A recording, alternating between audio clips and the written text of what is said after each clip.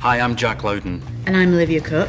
And in our new series, Slough Horses, we take you deep into the world of British espionage. It's not as slick or as glamorous as you might think, but it does have a language of its own. And we're going to test our skills in deciphering that code. Are you ready? Because I'm ready. I am not ready. Bang and burn. Is it when you quickly digest evidence and then burn it so no one sees it? Chat them up, sleep with them, and then get out of there.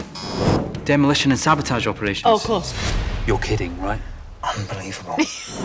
A man that makes shoes. Shoe cobbler, cobbling evidence together. A tailor. A tailor. Someone who tails and not a tailor of clothes. A spy who creates false passports. Naked. No alias, having no alias. Is the target naked? Is the target in clear view? Is it an agent that looks good, particularly looks good naked? Spy without operating. That's probably the closest we've gotten. Next time. A bird watcher. A spy on the lookout who's... Someone high up, yeah. Yeah, A surveillance, someone that works specifically in surveillance. Slang used by British intelligence for a spy. Terrible. Yeah, nailed that.